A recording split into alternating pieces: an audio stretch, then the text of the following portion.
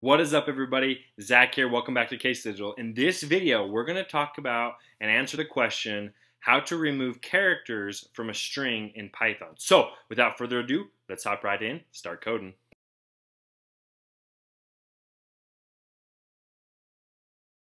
What is up, everybody? So, like I mentioned, this video is tackling the question of how can I remove characters from a string in Python. And so this is going to be our original string that we start out with, hello underscore or hello comma space tilde YouTube.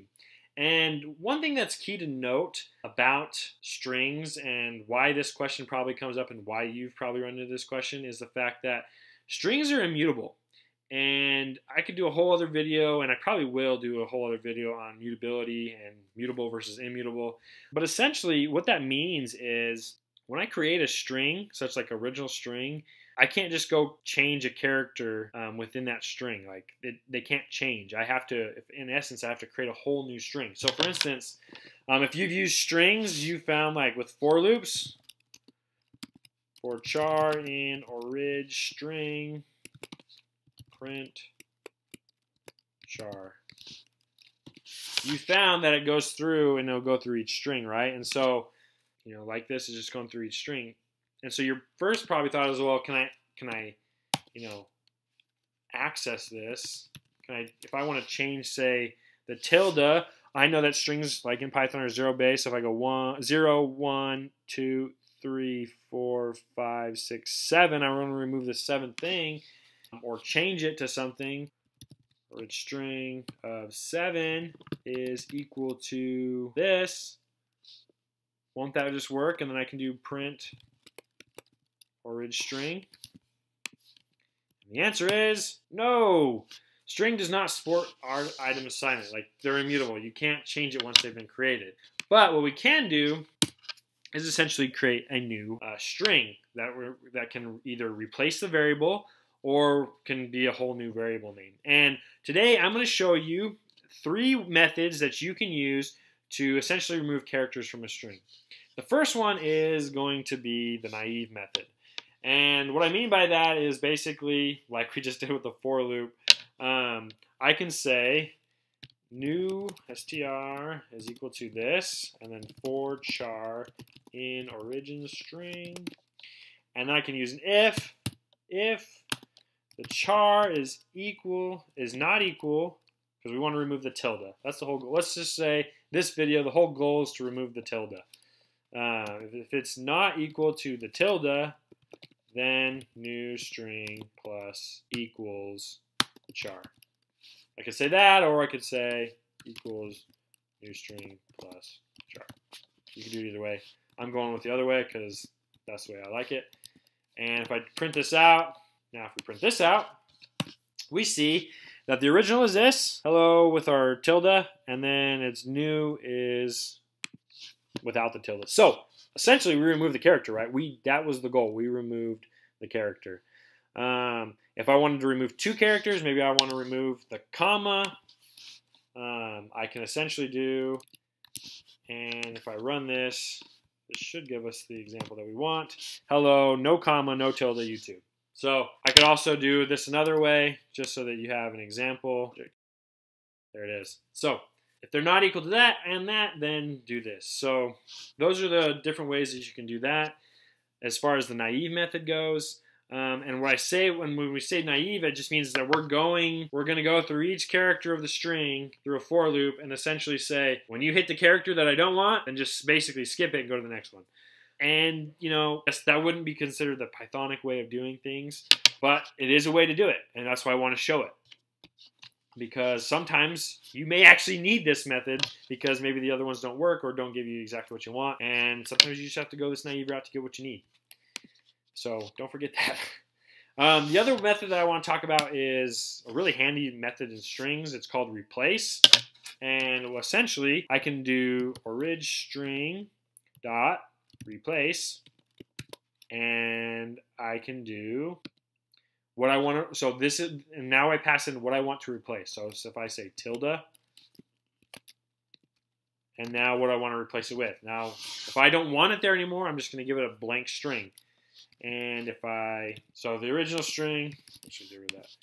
So if I run this, you'll see that it's still, even with me doing this, it's still the tilde YouTube. The reason being is because replace doesn't happen like when I hit string dot replace, it's not actually going to replace that thing. It's going to return a new string. So if I wanted to, I have to go new string is equal to this, and then I can do,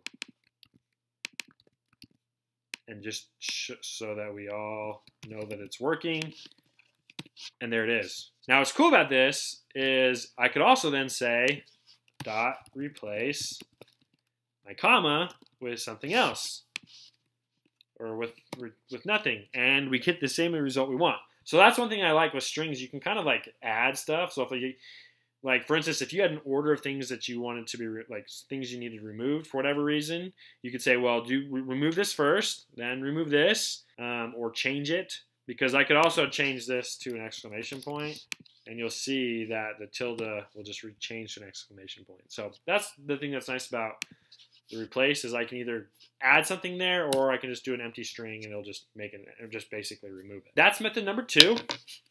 We'll comment that out, and then now we'll move on to the third and the final method.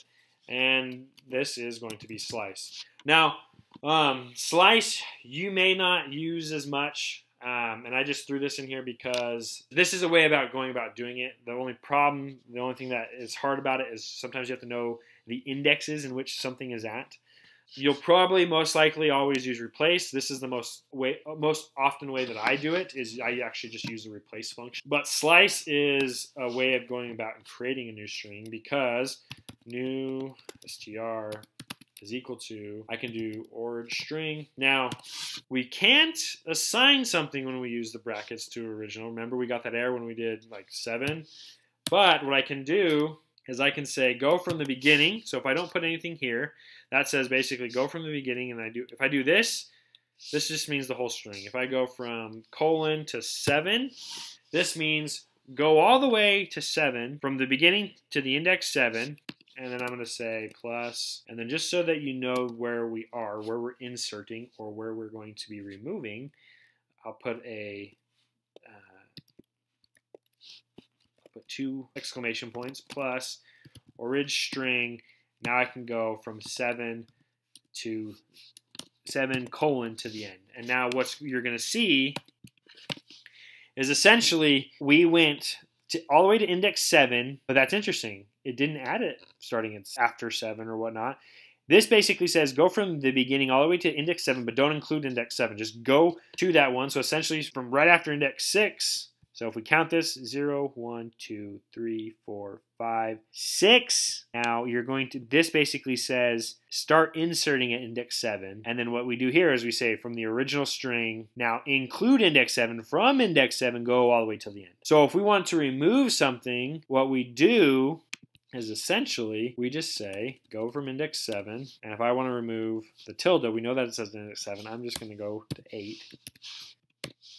And now you see that it's removed. By doing it this way, this says that this is the index in which we're going to remove. Now, if I wanted to remove 2, it gets a little tricky, because then, and this is why I prefer the replace method, is you have to start dealing with indexes. And I could do, so say I want to remove the comma.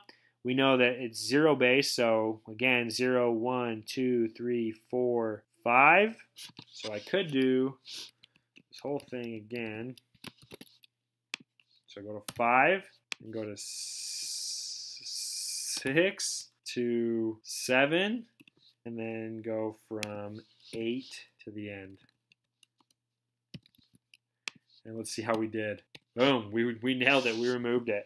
So that's why it's a little tricky, is you have to deal with the index counting and where things are, in the sense that we said we want to skip this one. Now we want to skip this one. So as you can see, we skipped it by saying we start at 6 instead of 5, because this one doesn't include it, but this one does.